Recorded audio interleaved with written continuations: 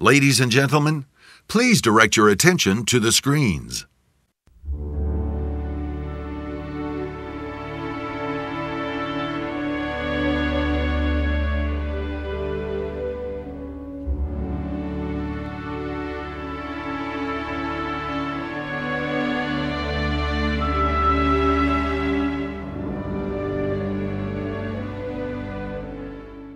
The history of the hunter-conservationist goes back millennia, to the very dawn of human existence. It is an epic tale of deep trust, close partnership, and cooperation between men and women in the quest for survival and meaning. This evening, the Dallas Safari Club has the particular privilege of welcoming a remarkable couple, Chrissie and John Jackson of Louisiana, who are the embodiment of the hunter-conservationist ethos and who are known and respected around the world for their unflagging defense of that ethos. This formidable couple co-founded Conservation Force, a non-profit charitable foundation 17 years ago, in order to promote and defend the hunter-conservationist heritage and its indisputable role as the prime tool to conserve wildlife and habitat. About 17 years ago, my presidency of Safari Club International came to an end, and Chrissie's presidency of the Sables of Safari Club International came to an end. We were basically put out to pasture, and many people came to us and suggested we form an organization to continue our work, and it's proven to be very important. Today, Conservation Force is a powerful consortium of 275 sportsmen's organizations and foundations that all strive together to promote wildlife conservation and hunting advocacy in places as diverse as Mongolia, Kyrgyzstan, South Africa, the lands of the Inuit peoples, and the great state of Texas. It takes decades of hands-on experience in the wilds and a multiplicity of skills to achieve what Chrissie and John Jackson have accomplished for the international hunter-conservationist community. Chrissie, proud descendant of the Creek and Cherokee peoples, was born in Florida, where her grandfather taught her to fish as a child. The natural world was at the heart of Chrissie's childhood and youth, and it became her domain in adulthood. I have been very fortunate to be introduced to the outdoors at a young age, and it just blossomed as I grew. And as a child, my grandfather would take me fishing, and my brothers would take me hunting, and it was just so much fun. And then as I got older, I happened to be very lucky and meet this wonderful man I married, and he liked to do both of them, fishing and hunting, so it made my life very exciting. She is a world-ranking angler, being the past holder of 2 world records for tarpon and barracuda, and the women's current world record holder for tarpon caught off Sierra Leone. Highly skilled with rifle, bow, shotgun, and black powder, Chrissie has hunted in 35 countries on 4 continents. She knows what it means to walk 30 miles a day through thick forest in Ethiopia and over vast distances in Tanzania and Botswana for elephant. She has climbed up 6,000 feet every day in the quest for bezoar ibex in Turkey. The high altitudes and freezing temperatures of Alaska during a mountain goat hunt hold no terrors for this petite woman who is well known for not competing, but for performing, and for pulling her own load under all circumstances with grace and enthusiasm. The foregoing details indicate that wildlife and habitat conservation are pivotal to Chrissie Jackson's life. She has been the fiduciary of literally hundreds of conservation projects and programs, and is an active life member of many conservation organizations. Chrissie rendered service of a very high order as head for a solid decade of the American delegation to the annual congresses of the International Council for Game and Wildlife Conservation, CIC, Europe's oldest such organization. She is a past president of the Sables of Safari Club International and has been an advanced instructor for the Becoming an Outdoorswoman program. I have to admit that I have a passion for hunting. And through that passion, I have taken the opportunity to move forward in organizations to get things done and do what I can to make sure we have hunting and conservation forever. John Jackson, president of Conservation Force, veteran hunter and angler, wildlife attorney, sport hunting advocate, and accomplished writer, has battle credentials that go back decades. A veteran of the US Navy in the Vietnam War, John graduated in law at Loyola University in 1973, is a member of the United States Supreme Court, amongst a host of other professional and wildlife-related memberships, and is a specialist in international wildlife and outdoor recreational law. As a lawyer, I was trained to fight for causes, and I was a trial lawyer, so I was used to taking on matters and marshaling the evidence and doing my best with the circumstances for my client. When I became an enthusiastic hunter, I saw that hunting was threatened, and I wasn't satisfied with the fight back. So that's what led me into it in both advocacy and as well as what we call smart conservation projects that institutionalize hunting to save wildlife in wild places. John's expertise in wildlife issues and on the biopolitical undercurrents affecting those issues has become a byword in Washington, D.C. in particular, where he has propelled some of the most significant achievements on behalf of the international hunter-conservationist community. And the battles have often been tough, prolonged, and bruising. John having often provided legal advice and representation pro bono over protracted periods of time, right into the boxing ring of petitions and litigation. Such is Conservation Force's dedication and conviction. A veteran of many big game safaris on several continents, and a seasoned angler who has travelled very extensively with his wife and hunting partner, Chrissie, John is also the recipient of numerous awards for his role as one of the most respected voices in international hunter advocacy and conservation circles. He is a highly sought-after speaker on sustainable use of wildlife and on all manner of legal issues pertaining to conservation through such use. John's legal skills and hands-on hunter-conservationist credentials have seen him serving in various specialist groups.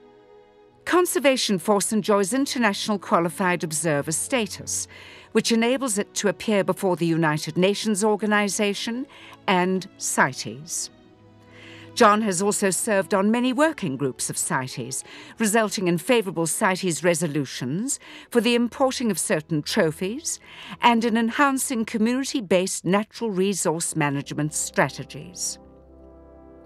Among this remarkable man's many achievements through Conservation Force for the international sport hunting community are the following: re-establishing the importing of elephant hunting trophies in a record-breaking pro bono lawsuit against the Secretary for the Interior. Chairing the committee that established the importing of polar bear trophies from the Northwest Territories for the first time in 25 years. Contributing significantly to the importing of Argali hunting trophies from Mongolia and the Commonwealth of Independent States countries that were part of the former Soviet Union. Advancing non-resident hunting rights in the USA. Accomplishing leopard trophy imports from Mozambique for the first time in 25 years.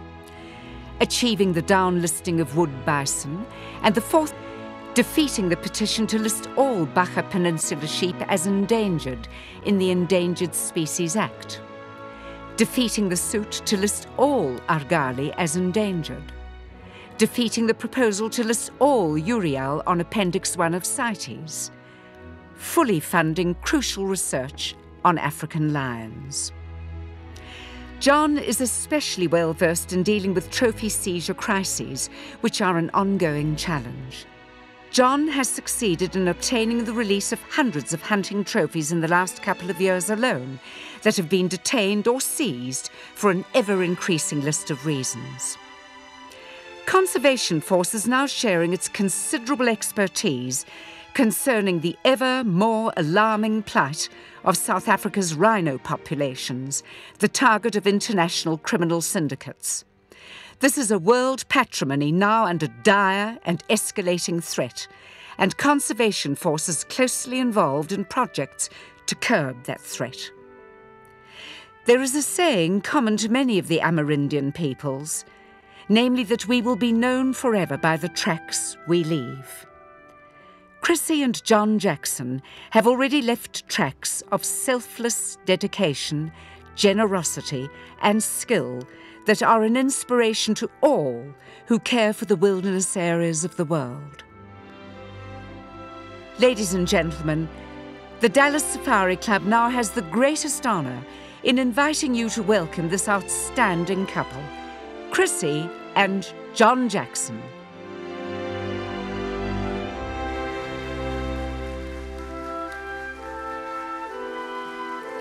Please welcome John and Chrissie Jackson.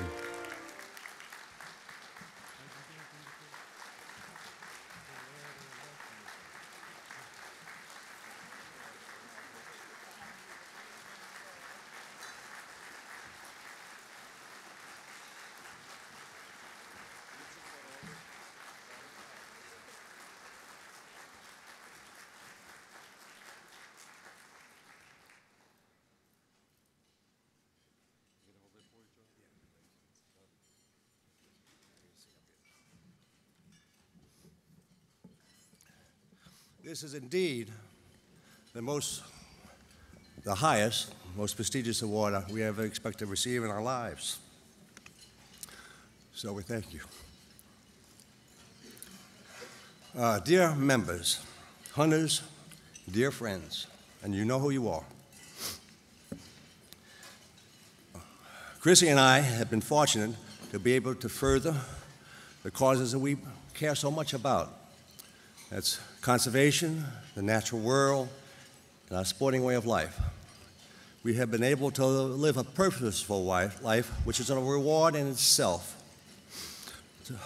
to serve conservation and the community we care so much about.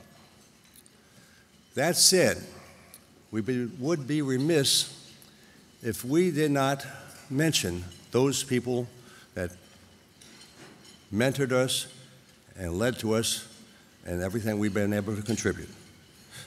That's the founding members of Conservation Force that are no longer with us. That's Baron Bertram de Clare. Bertram with his PhD, unmatchable leader with CITES, IUCN, and CIC. Our beloved Dr. James Tier from Texas here, past chairman of the Texas A&M Wildlife, past president of the Wildlife Society, and an Aldo Leopold Award winner, Dr. Bart O'Gara, 30 years with the U.S. Extension Service, professor emeritus at University of Montana. Our mentors have over 150 years of conservation, education, and hunting advocacy experience. Of course, there are crucial members of the board today that provide the same or similar services, such as Shane Mahoney, who's here with us today. You all know Shane. He's an expert in the North American model.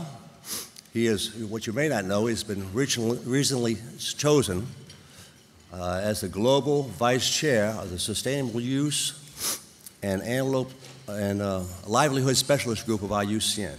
And he's a crucial part of the think tank that Conservation Force initially formed and continues to provide for leadership of the whole hunting world. And Dr. Philip Chardonnay, who in Paris, who is doing all the critical work for the African lion. No one today is doing more. He has done the most national action plans from the north and to the south of Africa, and the first continent-wide comprehensive status review, and is in the process right now of completing what will be the most up-to-date status review throughout all of Africa of the status of the African lion that's so important to us right now. And one board member that's not here is, and you all know, is Bert Kleinberg. And Bert is a legendary pioneer of so many hunting locations and destinations around the world, from one end of the globe to the other, and it's just a crucial fundraiser and always has been. Now, we must thank also one very important supporter and partner, the most important, and you really need to hear this. Whatever we've achieved, it's been Dallas Safari Club's achievement. You are our most important supporter, and will continue to be, I hope. And our